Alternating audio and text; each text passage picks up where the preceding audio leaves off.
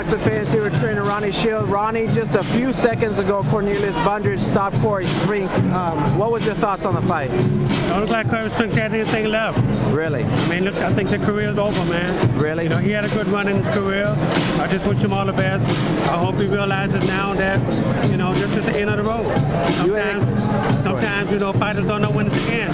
But I hope his, you know, his management, his father, Don King, everybody that's with him, realize that this is the end of the road. Now, you had mentioned you want Erislandy Lara, your fighter, to fight the winner of tonight's fight. Absolutely. That's Cornelius Bundrage. You still want that fight? Without a doubt.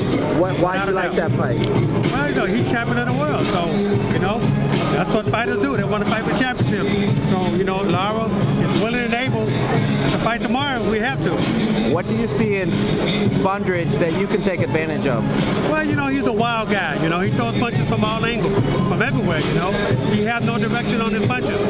But Lara punch straight down the middle, so we catch him, it's over.